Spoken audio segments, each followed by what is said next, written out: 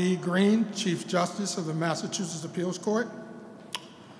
Brett Digham, Clinical Professor of Law, Emerita, Columbia Law School. Honorable Andrea Joy Campbell, Attorney General of the Commonwealth. Her Honor, Lieutenant Governor Kim Driscoll, Commonwealth of the Massachusetts. Her Excellency, Governor Maura Healey, Commonwealth of Massachusetts. Honorable Robert E. Toone, Jr., Associate Justice, Massachusetts Appeals Court.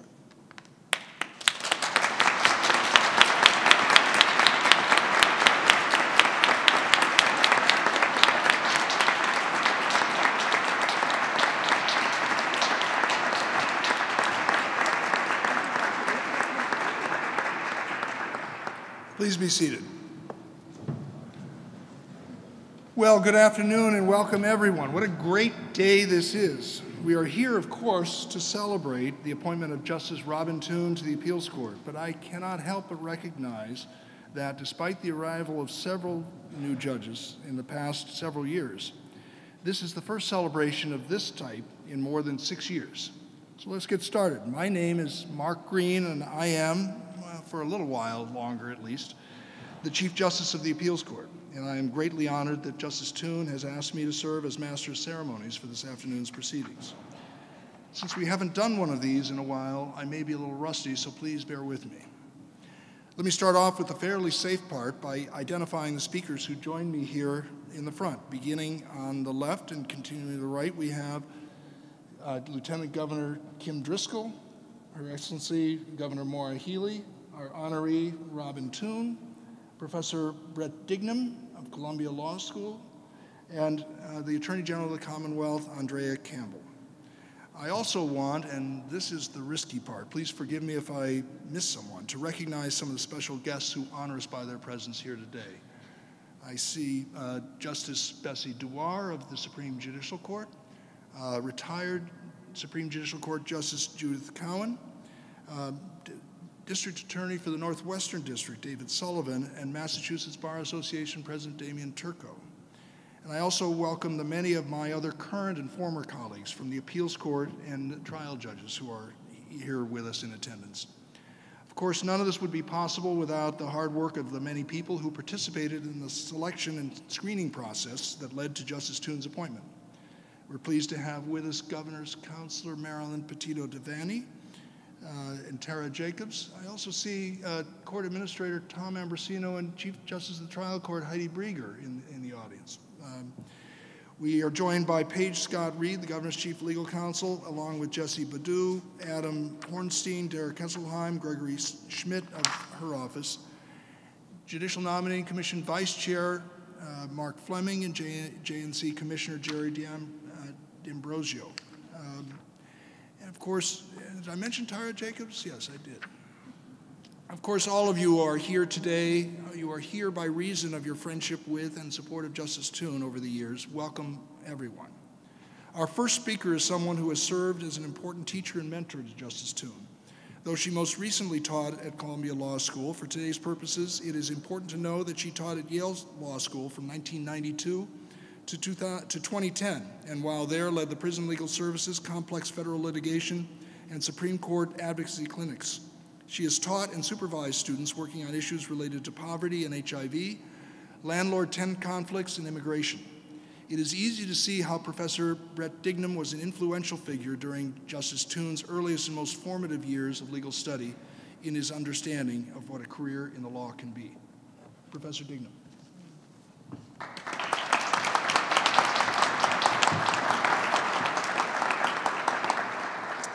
Thank you, and I apologize. I'm going to read today so that I can actually get through this. It is a pleasure and privilege to mark an important milestone of Robin Toone's impressive, generous, and brilliant career. Today we celebrate someone who has worked tirelessly to ensure that the law lives up to its promise, that it delivers justice and speaks for those whose voices are too seldom heard. Robin has done this as a thoughtful, determined, and excellent lawyer in courtrooms, judicial chambers, federal legislative committees, and in the Massachusetts Attorney General's office. Those who appear before him in court will continue to benefit from his fine mind, wisdom, and wonderful way with words. Robin's college classmate, Ben Liebman, reports that his potential was obvious during an early travel adventure. He had booked tickets for 5 friends on a train from Kiev to Volgograd. It was so crowded that they could not move or reach their assigned seats.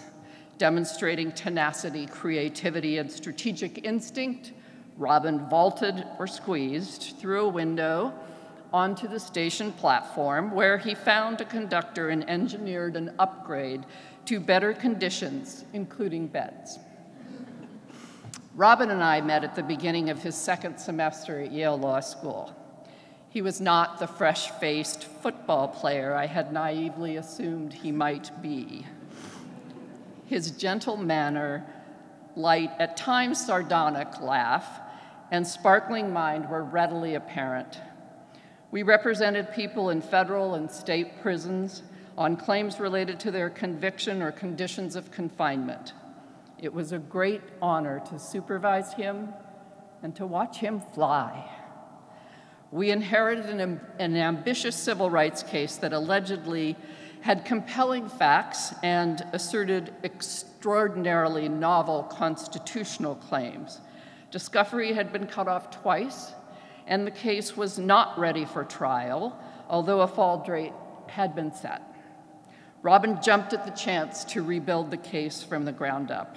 After he had invested more than 200 hours of scorched earth research, counseled the client, and combed through the shards of existing discovery, we were able to overcome the outrage of opposing counsel and to achieve a favorable settlement. During his final semester at the law school, Robin handled a habeas corpus appeal in the Second Circuit. He transformed a straightforward drug case into a detailed analysis of the evidence and crafted powerful arguments attacking both the erroneous reasonable doubt instruction and the prosecutor's confusing version of that instruction. The briefs, one of which he wrote while studying for the bar exam and working diligently for the Southern Center for Human Rights, were compelling and elegant. His oral argument was sublime. The legendary Steve Bright, who's in the audience today and generously shared some of these facts with me, hired Robin to work at the Southern Center after graduation for a fraction of the salary he could easily have obtained in private practice. During his 5 years there, Robin litigated complex class action civil rights cases in the state and federal courts. He appeared before every district court in Alabama and Georgia and argued 7 appellate cases before 3 federal appellate courts. As the architect of innovative litigation, he developed the right to counsel. His work established procedures notifying people of their right to counsel and providing them with lawyers. Further litigation required continuous representation from arrest through disposition of a criminal case. These cases led to the creation of a public defender system in Georgia. Few lawyers can claim that level of practice during an entire career. He was 5 years out of law school. Robin chose a particularly challenging area of the law at a particularly challenging time. When he graduated from the law school in 1995, American prison populations had been skyrocketing for 25 years and would continue to do so for another decade, creating what many describe as mass incarceration. In April 1996, Congress passed a comprehensive statute that created new and daunting requirements for civil cases, challenging conditions of confinement such as defective medical care or sexual abuse. Recognizing that most people challenging prison conditions would not be able to be represented by counsel, Robin not only challenged these new restrictions in various courts, he wrote a book that explained the rules. Protecting Your Health and Safety is a manual for people in prison who desperately need information. It explains how to navigate complicated rules and doctrine in a straightforward and accessible format. I used it for years to teach students at both Yale and Columbia Law Schools how to organize their thinking and research. Prison work can be grueling, but Robin found it important and immensely rewarding. Looking closely at our country's carceral policies forces one to reflect on important philosophical questions. Robin thought deeply about these issues. He treated his clients with respect and a dignity that was based on humility and character. In 2000, Ninth Circuit Judge Stephen Reinhart recruited Robin for an open clerkship. Well known for the bravery and detailed analysis of his decisions, Judge Reinhart was exceptionally demanding of his clerks. He knew who he had with Robin and leaned on him heavily. His next position was counsel to the Senate Judiciary Committee, chaired by Senator Edward Kennedy, where he provided legal and policy advice on issues ranging from crime to oversight of executive branch agencies. He also developed strategy on important legislation, including the long-awaited Prison Rape Elimination Act. A person with these qualities rarely develops them alone. Robin's parents and family clearly laid the foundation by developing the brain, discipline, commitment, character, and integrity that he brings to every project. During his time with Senator Kennedy, Robin married his wonderful life partner, Dr. Hayden Ashby Hushkamp. A professor of healthcare policy and prolific researcher at Harvard Medical School, Hayden is also a force for good. While earning awards for excellent teaching, she focuses her research on issues that are central to our well-being. Together, they have raised and learned swiftness from two vibrant and successful young women, Mariah and Findlay. That alone would have been enough. Others will speak about Robin's contributions in the state of Massachusetts. To round out his career in this historic birthplace of revolution and learning is most appropriate. We all look forward to continuing to follow and celebrate what has been a magical and wondrous career. Thank you.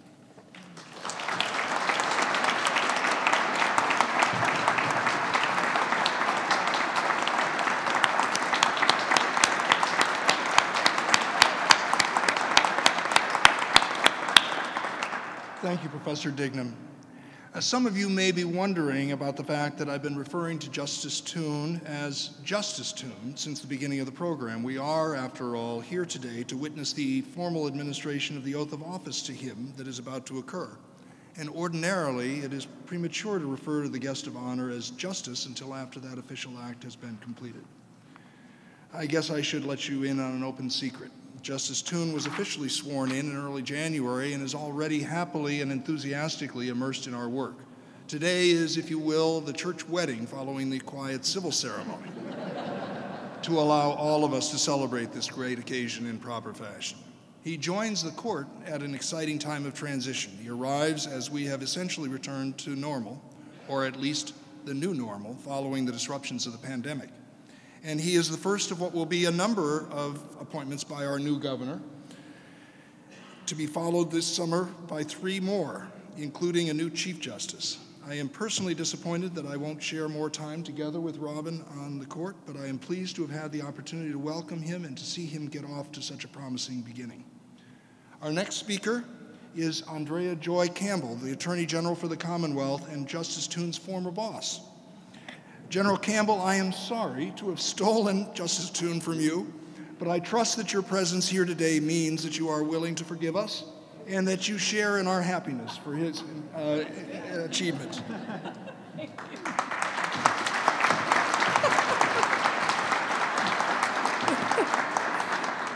Thank you, Chief Justice, and for your leadership. I was saying, that's good, that's good. And it's not you're stealing them, it's the governor over here. And I'm telling her, stop stealing our people.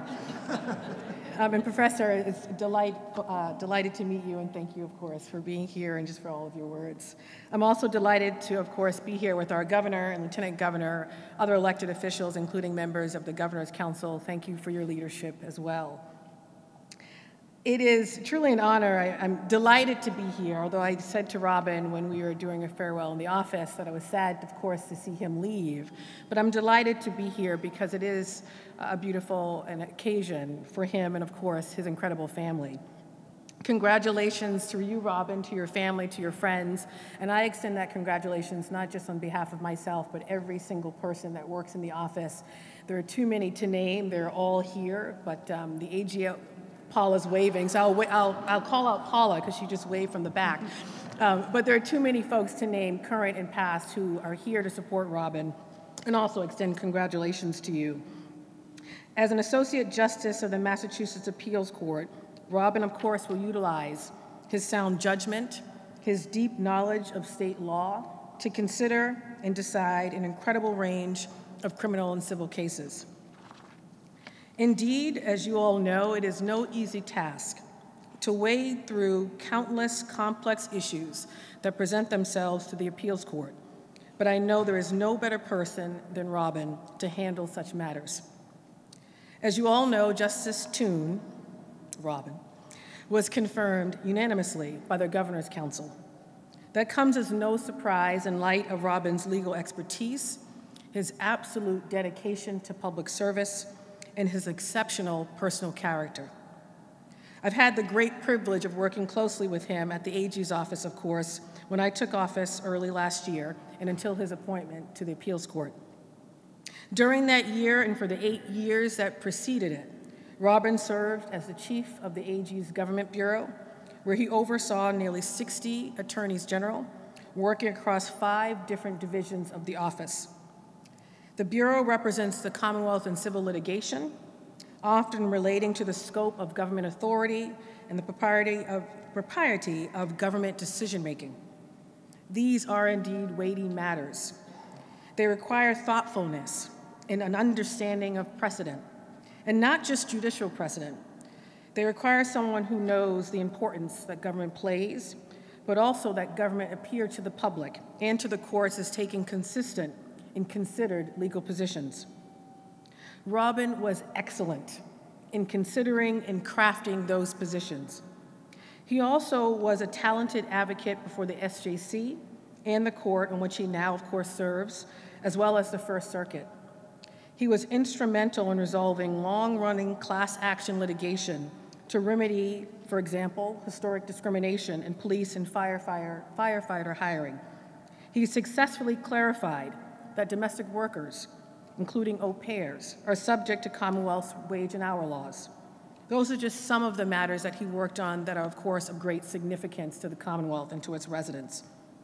Just as importantly, Robin was a wonderful colleague, an esteemed and respected member of the AG's office, inspiring others through his grace and collaborative leadership style, and most importantly, probably what I've heard the most, his willingness to take time to mentor younger lawyers and staff so they too could be successful.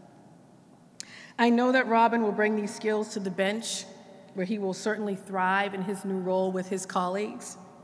He will deliver thoughtful and well-reasoned appellate decisions, and I have no doubt he will remain committed to equal justice under the law. And frankly, that's what his career has been about. He's been an advocate, as some of you, and frankly, I guess all of you know now, at the Southern Center for Human Rights, counsel, of course, to Senator Kennedy on the Senate Judiciary Committee. And in these roles, he's represented society's most vulnerable and explored legislative solutions to protect them, folks that sometimes people forget about. It's also fair to assume he learned a bit about the law, reaching partner at Foley Hoag, which was no easy feat, of course, which is one of the most prestigious firms in the Commonwealth. Robin represents so much that is so good about public service. It takes incredible lawyers to work in this profession, to work in public service, because they are indeed turning down higher salaries and other things, because they care so deeply, not just about the Commonwealth, they care deeply about the people, the next generation of leaders in this Commonwealth, and most importantly, doing service on behalf of others. It's not about them, it is about us. And so, Robin, congratulations again. Thank you for your leadership, also your advice and counsel along the way. And congratulations to your family, because none of us does this work by ourselves. So again, thank you for everything you've done for the AGO.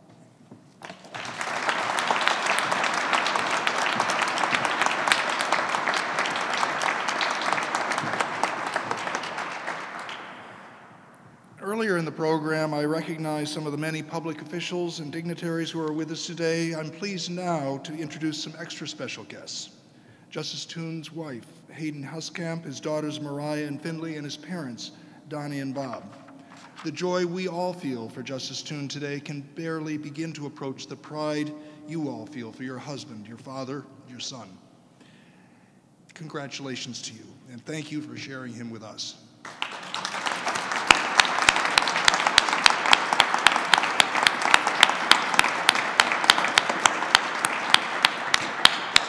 Our next speaker needs no introduction, really. She is well known to all of you, but she was instrumental in the selection that brings us all together. She is a true partner to our governor in all things, and in particular in the selection of judicial candidates of the highest caliber. Ladies and gentlemen, our Lieutenant Governor, Kimberly Driscoll.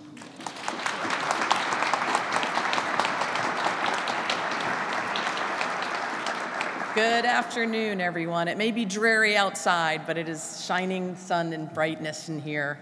And it's truly an honor to be with all of you today to celebrate the swearing in of Robin Toone as an Associate Justice of the Appeals Court. Robin's hearing was actually our first hearing for an Appeals Court nominee in this administration. And I want to thank the Governor's Council for their thoughtful work and their ongoing partnership. The witnesses at Robin's hearing left no doubt about his qualifications, and you've heard about many of them this afternoon.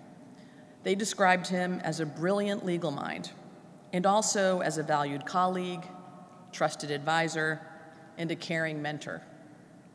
They spoke of an attorney dedicated to the nuance and craft of the law, who also possesses a keen sense of fairness and a deep commitment to justice. We heard testimony about those qualities from throughout his distinguished career, from his early work as a civil rights attorney in the South, to his time with Senator Ted Kennedy as counsel to the Senate Judiciary Committee, to his law firm experience in Boston, and to his service in the Attorney General's office. It is clear, Robin is the type of person who will excel in the role of judge and who will advance justice in our state. His dedication to the legal craft and his zeal for public service will continue to benefit our legal community. His intellect and deep commitment to fairness will be a great boon to our Commonwealth and all the people of Massachusetts. We truly believe that we are fortunate to have him as a member of the Appeals Court. I want to thank everyone for being here to join us in celebrating his ceremonial swearing in. But most assuredly, I want to thank and recognize our governor for her wisdom in making his nomination and her example of committed, collaborative, and inspiring public service. I feel very fortunate that I get to work with you every single day. It truly is an honor and a privilege to be here as part of a team that's bringing candidates like Robin forward. Congratulations, Robin, to you and your family, and for the good work you'll do on the Commonwealth's behalf moving forward.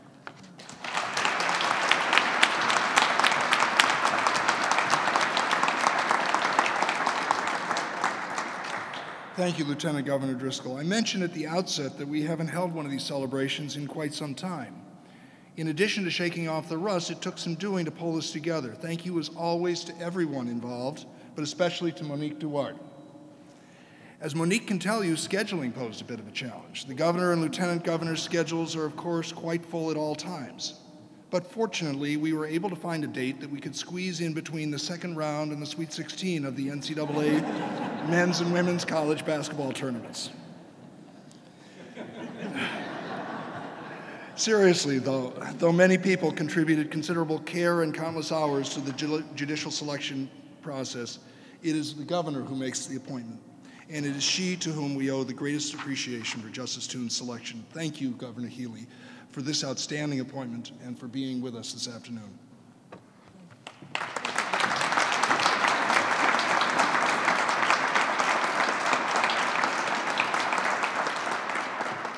Well, thank you so much, Chief Justice Green. And thank you, I'll use this opportunity to thank you for your many years of service and leadership of the Massachusetts Appeals Court. Thank you.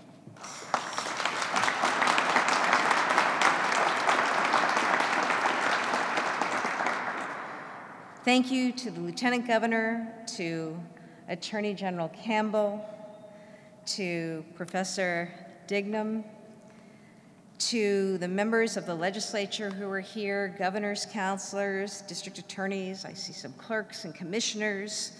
Importantly, in addition to Monique, and thank you for all the work you do day in and day out, but to all of the staff of the appeals court, the court officers, thank you for what you do. So many justices are here from the Massachusetts Appeals Court and from some other courts, and it's wonderful to see everyone here. Thank you to the Judicial Nominating Commission as well for your work and the Governor's Office of Legal Counsel. I just want to take a moment to take in and appreciate the hall that we gather in. This is the John Adams Courthouse, and as somebody who practiced law for a good number of years, I have deep respect and deep regard for the work that is done every day in this building, both on behalf of litigants and also the men and women who do the work to advance justice in our Commonwealth. This is a special place. We are a special state. John Adams, the architect of American government, you see it here. He wrote the Massachusetts Constitution, the precursor to the United States Constitution. We understand, and I understand as governor, the importance of our courts and those who serve. And so it is special to be able to return to this building today for this event. It's an honor to say a few words about Robin Toone, who is our administration's first nominee to the Massachusetts Appeals Court. Throughout his distinguished career, Robin has exemplified the very best of what the legal profession can and should be. In working with so many of us who are here today, Robin has proven himself to be, he was, a thoughtful attorney. He was and remains to others I know a trusted and collaborative colleague, and always, from the time, I can't say before Yale Law School, but certainly since those days, a true champion of justice. He's an intellectual powerhouse who brings to the court 3 decades of experience practicing across civil and criminal law. He's brought an open mind and humane values to all of his endeavors. He's committed to fairness and to the rule of law. And he has demonstrated a passion for public service. These qualities make Justice Toone a great judge, one who is an asset to the appeals court and to our state. I want to thank the professor for sharing a little bit about Robin's time at Yale and the work that he did later at the Southern Center for Human Rights, the work around important issues of criminal justice and institutional reform. Many have talked about his terrific career, both his clerkships, his work with Senator Kennedy.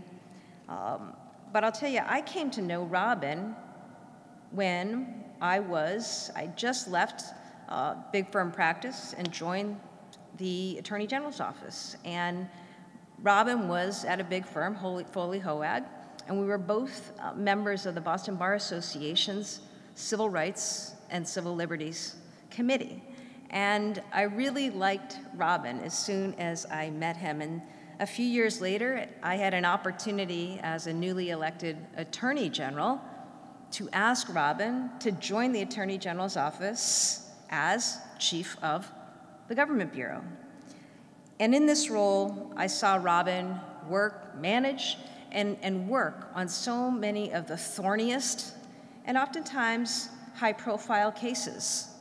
I also saw him work, those familiar with the Government Bureau, you know there are a lot of cases. A lot of them don't get the headlines. but are incredibly important. And Robin, as a leader of that bureau, made sure that all cases, no matter how big or seemingly small, received the same amount of care and attention. That is special, that is important, and I am grateful to the work that Robin did during that time. He also was the first to roll up his sleeves. I'm looking out at this audience here, and some of you are familiar with the work of an office like the Attorney General's office, particularly the Government Bureau, where you cannot always predict what comes through the door. Nor is it always the case, or ever the case, General Campbell, that you have adequate staff to be able to meet every moment. Robin Toone was the person who, as chief, would take to the desk, close the door, do the research, write the briefs, alongside every other attorney and paralegal on a matter. And sometimes he was working alone. I trust and expect that he brings that same level of industry to this new engagement and endeavor. In Robin Toone, it is March Madness. You truly have a team player. I also need to say this. I owe Robin an apology. Back in March of 2020, we started to receive reports of this issue around people getting sick. And in particular, you understand and remember that Massachusetts was a place that was seeing some of the initial wave of what later came to be known as the coronavirus. Robin being the manager that he is, and Robin being a person who spends a lot of time reading about other things other than the law, immediately seized on this, walked into my office and said, we really need to take some steps here and prepare to send people home and send people home for a while. This is going to be really bad. Now, I did not have the wisdom of the moment to recognize it as anything more than something that might last a few days, a couple weeks. Robin, I know it's a thing, but it's going to be okay. So I'm here today to publicly acknowledge and to apologize. No, it's a true story. This is going to happen to you. Listen to your people. I'm here today to publicly acknowledge and apologize to Justice Toone that he was right and prescient. I know that Justice Toone is committed to the justice system, the judicial process, and a judicial process that works for all. He will serve with distinction and honor for years to come. Robin, Justice Toone, know that I am profoundly grateful. These jobs are hard, and not everyone can do them. And I recognize and respect that you were willing to step forward in this way when you could have availed yourself of any number of options and career paths, but that you are willing to serve in this capacity as a justice of this most esteemed court. I am humbled to have worked with you and your colleagues, peers, friends gathered here today, stand with you and support you as you continue with this important responsibility. And while he's already wearing a robe, we are nevertheless going to publicly swear in Robin Toone. Will you join me?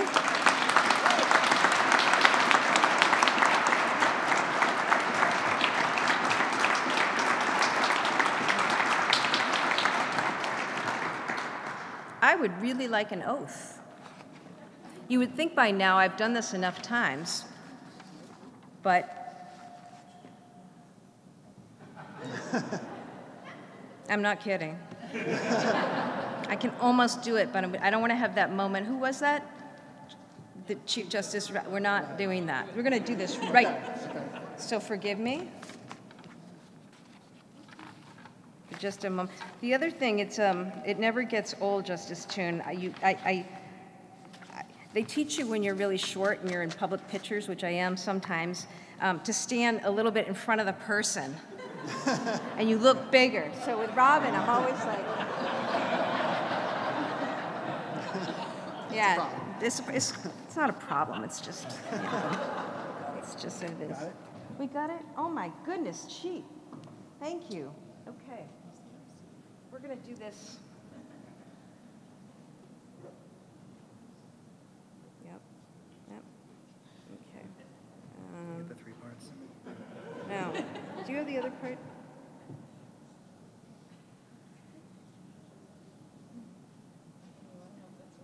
No.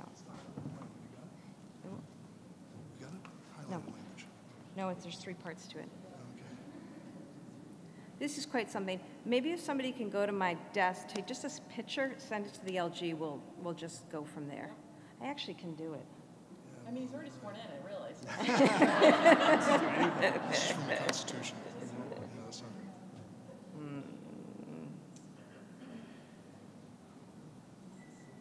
I can get my remarks first.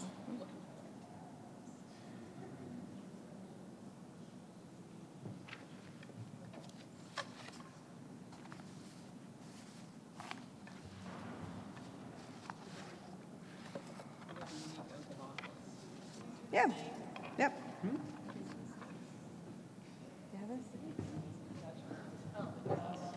You got it? Jesse. That's right. No, guys, it's not it. That's what I Take the picture. What? It's a uniform. No. It's okay. Hey, she's in law school. This is good. This is good.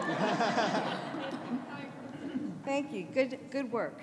All right, here we go. All right, awesome. All right, thank you very much. I ask you to raise your right hand and repeat after me.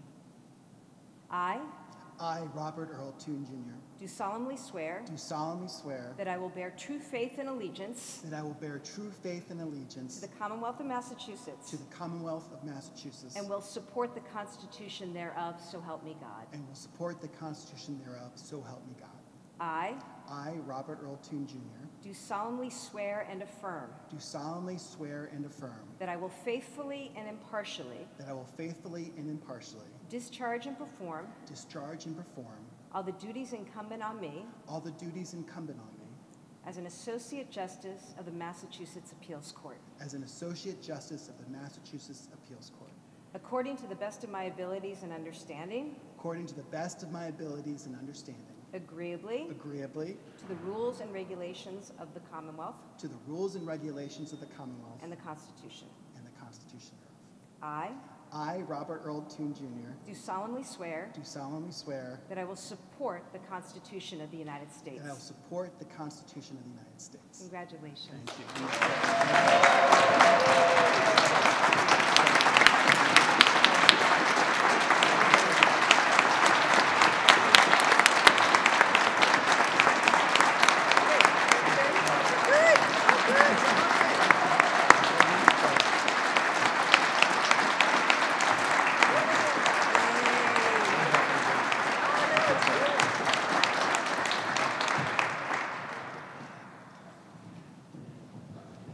Good afternoon, everyone. Thank you so much. This is kind of an overwhelming moment. I'm so grateful that you all are here. Thank you, Governor Healey and Lieutenant Governor Driscoll, for your kind words and for nominating me to serve as an Associate Justice on the Appeals Court. Attorney General Campbell, thank you so much for being here and for your very generous remarks. Thank you to the Governor's Council, the Judicial Nominating Commission, the Joint Bar Committee, and the Governor's Legal Office for your critical work in reviewing judicial applications like mine.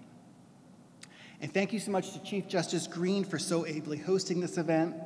The Chief recently announced that he's going to be retiring at the end of the summer, and I am so fortunate to have been brought into the court during his tenure because of his tremendous insight and encouragement that he's provided me from the day my nomination was announced. He also encouraged me to do this event, which initially seemed terrifying, but now that we're here, and so many of our friends, colleagues, and family are here, I'm really grateful for the opportunity to share this moment with you all. In preparing for this event, Hayden and I want to express our deep gratitude to the governor's staff, to the court staff, to the court officers, and especially to Meek Duarte, who has been just so helpful to us and reassuring throughout this whole process. We are very grateful. Thank you all to my new colleagues for warmly welcoming me to the court and for helping me to learn the ropes. I promise you all that one day I will learn the style guide.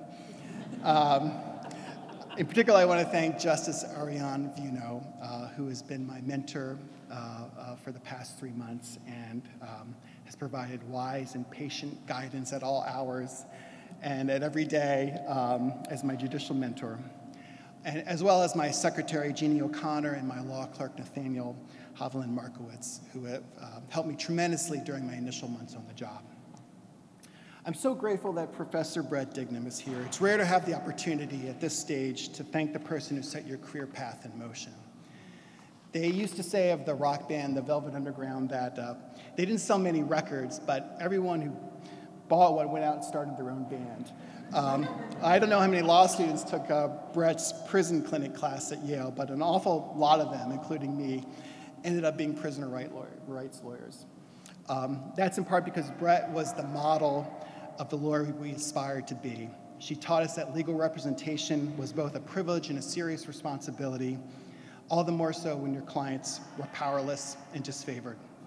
She taught us how to argue challenging causes in court with conviction and clarity. I still remember her telling me, speak from your diaphragm, not your throat. Above all else, Brett showed us that it was possible, even essential, to integrate humanity into how we practice law. Unlike some other law professors, there was nothing imperious about Brett. She was generous with praise, even if not fully deserved. She asked about our lives. She shared stories from her life with us. And as we entered the 3rd year of law school and began to think about what came next, Brett encouraged us to keep our focus on the most important question, not what job or clerkship was the most prestigious or paid the most, but rather, what kind of life did we want to lead? Thanks in part to the work of the Supreme Judicial Court's Standing Committee, the issue of well-being in the legal profession has received increased attention. And as I look back, I realize how lucky I am to work with generous and supportive colleagues doing work that I found challenging and meaningful. Just out of law school, I got to work with wonderful colleagues at the Southern Center for Human Rights, including Chris Johnson and Catherine Huffman, who are here today. And we all got to work with Steve Bright, who is one of the most influential and fearless advocates for the disadvantaged this country has ever known. Steve actually has a book out now called The Fear of Too Much Justice. I encourage you all to go buy a copy. I can assure you that he will not squander any proceeds on nice clothes or a fancy car. Working with Steve doing civil rights work in Alabama and Georgia and South Carolina was the privilege of a lifetime. I also had the great fortune to work for Senator Kennedy on the Judiciary Committee staff. Even though the issues I handled for him were sometimes unpopular, like prison reform or the treatment of detainees after 9/11, the senator always pushed me to do more, to see what we could get done. Here in Massachusetts, I had the privilege of working for 2 attorneys general with great integrity, compassion, and commitment to equal justice. As many of you know, I served as chief of the Government Bureau. That's the part of the office where the highest ideals of the Attorney General sometimes collide with the everyday messiness of our democratic self-government. It's a fascinating and challenging place to work, and I'm delighted to see so many of my colleagues, former colleagues here today, including my friend and successor as Bureau Chief Ann Sturman. Lastly, I want to thank my family. I've now forced my parents, Bob and Donnie Toone, to drive up from Virginia with their dogs 3 times through these events. And while they've been here, we've had them chop our firewood and fix our microwave and do other repairs around the house. They're very handy. They've always provided love and support for me throughout my life, and I'm not going to stop imposing on them now. Meeting my wife, Hayden Huskamp, changed my life. We're both transplants to Massachusetts. She grew up in Kentucky. I grew up in Pennsylvania. But as I like to point out to my daughters, they're all Commonwealths. As a health policy professor and researcher, Hayden is far more respected and accomplished in her field than I am in mine. Nevertheless, she's generously taken part in all this with only limited complaints to me, and those are half-hearted. Everyone knows Hayden knows what an amazing person she is, and I'm lucky beyond words to have her as a partner, friend, and co-parent. At the center of our lives are our daughters, Mariah and Finley. As I'm sure parents here will agree, it's a tough time to be a young person in the United States. Our daughters have faced the challenges of the pandemic, various learning disruptions, and much more with courage, idealism, and good humor. They inspire Hayden and me every day. We can't wait to see what they do in the years ahead.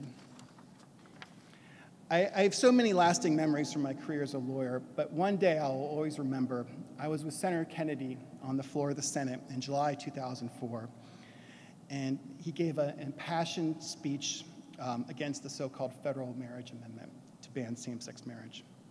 At the time, he was the only member of the Senate who affirmatively supported same-sex marriage. He announced that position on the day that the Supreme Judicial Court decided Goodridge. One of the things about the senator was that when he was fired up giving his speech, he would sometimes depart from his prepared remarks. And as an anxious staffer, you never quite knew where he was going. And it didn't always turn out well.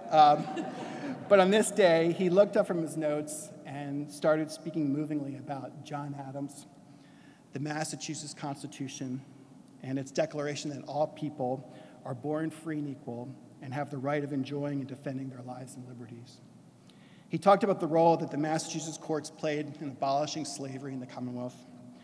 Then he talked about Goodridge and how proud he was of the justices who reached that decision. He also mentioned that most of those justices were appointed by Republican governors. I think he did that mainly to get a rise out of Senator Santorum, who was on the floor at the same time. But I was very moved and I could not have dreamed at that point that I would have the opportunity 20 years later to serve as a judge in Massachusetts myself. Our constitutional democracy is far from perfect, but at its core, it's premised on the notion that we, the people, can and should do better than we've done before, to form a more perfect union for the benefit of ourselves and our posterity. And that even from a legacy of oppression and division, we can reconstruct our nation into something fairer and more just. Today, I'm humbled by the opportunity to serve a small but important role in our system of government as an associate justice on the appeals court. With your support, I will do my very best to carry out my oath today, serve the people of the Commonwealth, and ensure equal justice under the law. Thank you all so much for being here.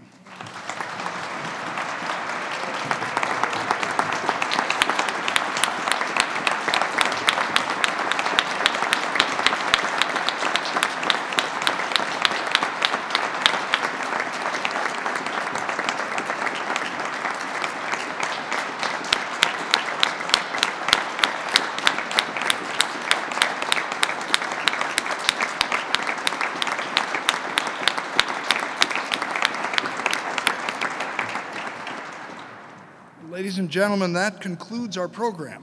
Thank you all again for joining in our celebration of this important occasion. Justice Toone now invites you all to join him and his family at a reception up these stairs. So, and by the way, if you prefer to use the elevators, they are located on either side in that direction. As we leave the podium, please stand if you are able, remain in place during the procession, and then join us upstairs for the reception. Thank you.